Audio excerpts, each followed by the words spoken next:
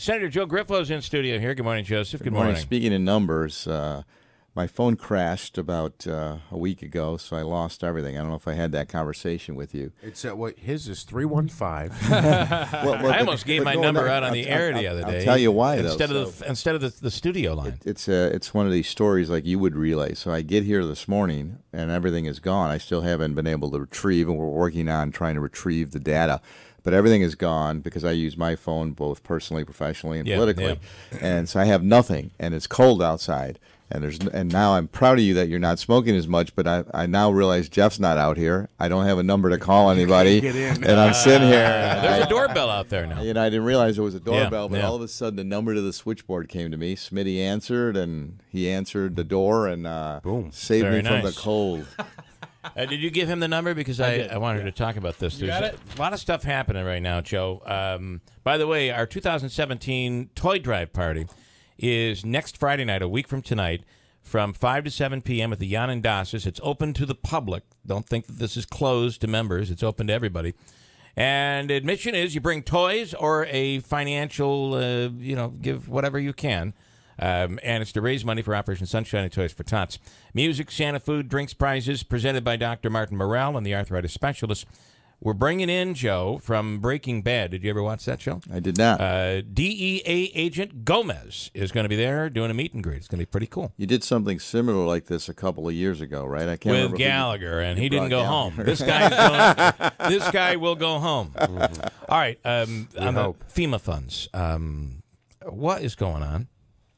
Well, we don't know. Obviously, I think nationally there's been a lot of problems and challenges that have faced the agency of FEMA. If you look at all the hurricanes, and now you look at the fires that are besieging Southern California.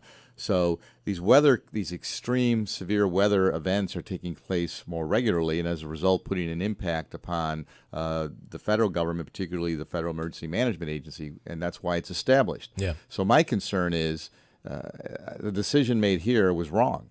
And I think the problem is that their funding levels are being exhausted. So it's incumbent upon them to go obtain the right type of funding, the appropriate level of funding, knowing that these type of things are occurring more regularly and confronting communities across the country. So it's not just a big event like we're seeing right now in California. And I've driven the 405 and everything, so it's amazing to think that it's surreal when you see these cars are going through with firewalls on both sides of you. It's awful. It's terrible. Yeah. So, I can't believe they even let people drive on the roads in that condition. It's just amazing right now. But the issue is, so obviously this agency has this responsibility. They have to step up and help people.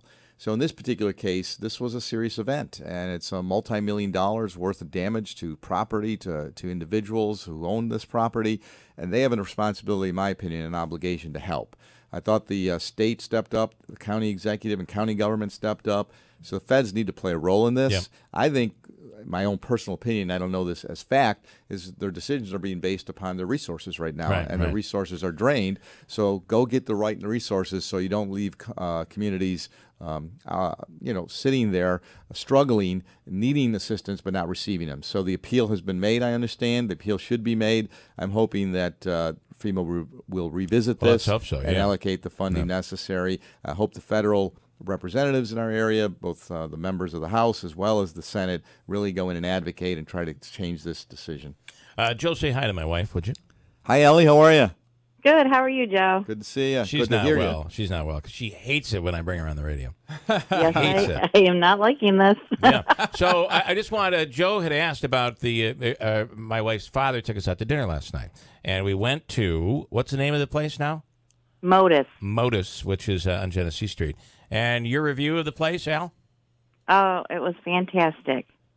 It is really nice inside there. Oh, beautiful in there. And the food was awesome, and the service. I loved it. The butter was really good. I can have that on my diet. The other thing, right in downtown Utica, right? Right down from Mello's Subs, if you will. The other thing, Al, what was interesting is all of the development that seems to be going on over there. Now the mayor is going to be like, well, of course it is. I've been telling you this stuff for how long? But there's a barber shop down there. Wasn't that? The barber shop was really cool. Yeah, they all have like new storefronts, glass and stuff. So they're very inviting, and there's a cute barber shop that's there, like an old-fashioned barber shop, and then there's the jewelry store, and then there's a. And then the chocolate place that's down there. A whole bunch of development that's kind of happened down in that area, and they've redone these buildings inside. They look I've really. been to that chocolate place. It's very good. Yeah, it's really nice. So, all right, Allison, that's all. Okay, that was easy. He won't trust me, so. I can just. I was going to do more. I had more, but I can tell by the tone of your voice that I should end right here. Yeah, you could. Yeah. Okay. Good. Thank you. Good. Have a wonderful day. You too. My wife. Bye. This is like Back to the Future almost. Remember those days, remember Joe? those days? Joe, on that development, the things that are happening, it does seem like the barbershop. It's an old-fashioned barbershop, clean and beautiful inside there. It's awesome. But they also do, like, teeth whitening downstairs and tattoos. You never know it by looking at it.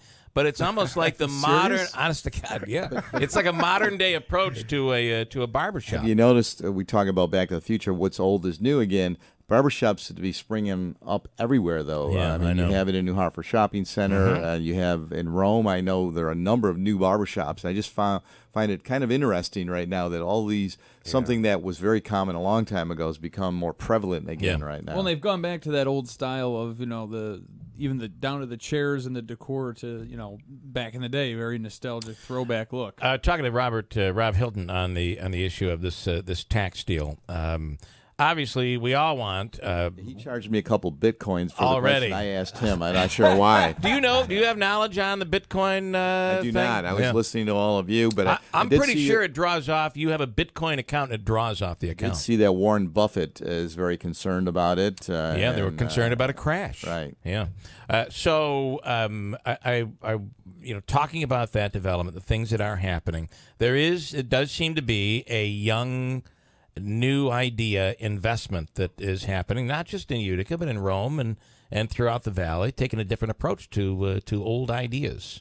Which is a good thing. That's outstanding, and really have to compliment young entrepreneurs for our believing in the community and coming forward and putting a lot of the sweat equity into this. It's not only the financial investment, but it takes a lot of effort and commitment. And I really applaud all of these individuals who have an idea and put together a business plan, because the problem is a lot of people, you just can't, and you know this, we talk about this even with morning radio and everything, you just don't come in and hit a light and touch a switch and everything starts. There's a lot of work that goes into this planning and understanding of the board and you have these young entrepreneurs that are investing, and they're being teased a bit with a big tax break, and we all look at that as if I would like to pay less taxes. But in New York, we're going to be losing some exemptions, and the fact that we are a high tax state. Do you feel that this is going to hurt us in New York? Well, let me first say when you. And is there anything that you guys can do? Well, I can. Let me answer both questions first. At the state level, the first thing you talked about, I think, for the entrepreneurs, these young people, the other impressive quality I see, Bill, is that people are beginning to believe in the community and believe in themselves. There was a time when people here felt that if they stayed here, they had failed. That if they had moved to Charlotte or somewhere else, those were the places of opportunity, and that you've achieved success. I think what I appreciate the fact that people know now they can be here, be successful, and claim to be these entrepreneurs can take a claim and a stake in making a difference in their community and saying, it's good to be here. I'm proud to be here, as opposed to thinking that you have to go somewhere else in order to have made it. So I think that's number one, and I think that's important. That's a change in attitude, and that's a change in commitment to the community, and I appreciate and applaud that. On the tax bill, I have interacted with members of Congress. I think tax relief has to be dealt with. I think it was appropriate that this was a priority of the Congress and the administration, but I just don't believe the method and manner in which they're approaching this is going to be beneficial. Sure, it's easy to point a finger at places like New York, California, New Jersey, and Michigan, say you tax too much, so get your act together, then your people won't be hurt.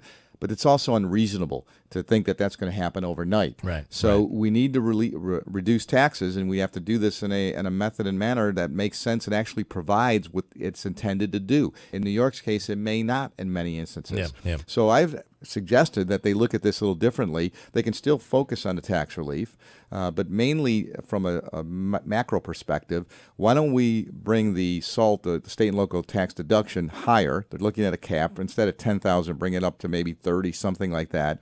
And then put a phase in or phase out, whichever way you want to look at this, and say that's going to exist, but only for 5 years. Now you can point the finger to Albany and to Sacramento and say, fix your taxes, or you're going to hurt your people. Right. But you're not going to be able to pull this off by 2018. I mean, what I'm saying is without a bad. It's first of all, from a operational perspective, it's going to be very difficult. Yeah. But then you have a philosophic and political difference too that has to be dealt with, and you have to reflect reality. There are people who feel that there should be bigger government and more government, and that you have to pay for these services. So I think that there's two arguments here. There's operational and problem is that unless you're willing to give up services, the federal government can cut your taxes, but the state is going to have to raise them in order to make up the difference. Ultimately, it's going to end up being a wash if you don't cut spending. Absolutely, but you also have to look at to force people to do what I think everybody should do. Even as individuals, you should have a self-examination. You talk about it. You did it with yourself. You want to lose some weight. You want to do this. Government, businesses, everybody should do the same. Take that examination and say, how can we do things different and better? So, and you too, with the less smoking, right, Jeff? I'm looking at Jeff. Andrew, with the weight loss. So we need to do that also at governments. And so if this forces the government to do something sometime that they're too slow, it's a good thing. Right. The problem is the time period, it's impossible to do. And to just point fingers is wrong. Senator Joe Griffo, I know you got to go, and I appreciate your time. You'll be here 2 weeks from today. You will Christmas, be. Yeah, big definitely, Christmas show. Absolutely. We've been doing this for how long now? Joe, you've been a part of this show. When you were in Providence. You did it in Providence when I was in Providence, yeah. So it's been a long time. You're going to be singing, right? We'll see. All right, Senator, thank you so much. I appreciate it, Senator Joe Griffo. Just a quick thought. I hope you're right, but we all know it's not going to happen. That what New York spends is not going to go down. Federal government's not going to go down. For what it's worth, Oneida County and the city of Utica aren't going to spend less next year. There's a reality that you got to be able to accept. Well, there's also a cost of living, right? I mean, certain things you can control, the energy costs, gasoline. So those things go up, and then you have to pay those bills just like you do in your own home. But there's a lot of things that we can re-examine. But excellent point. Let's just do this right. That's the bottom line. Joe, thank you. Appreciate it. We'll see you next Friday. A week from next Friday.